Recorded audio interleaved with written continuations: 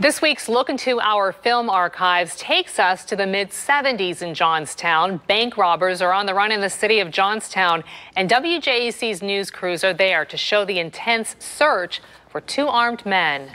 Our community, your stories, sponsored by Gallagher's and Pristo's. November 14th, 1975. Police are on the hunt in a Johnstown neighborhood. Two armed men rob a bank in Cumberland, Maryland, and are chased into downtown Johnstown. The suspects crash their car in the Kernville section of the city and hide. The search is more desperate than normal. The men took a teller hostage as they fled the bank. She would be found safe, handcuffed to a fence not far from the bank. Police scour the neighborhood, guns drawn, dogs searching, a helicopter circling overhead. Then the search is over.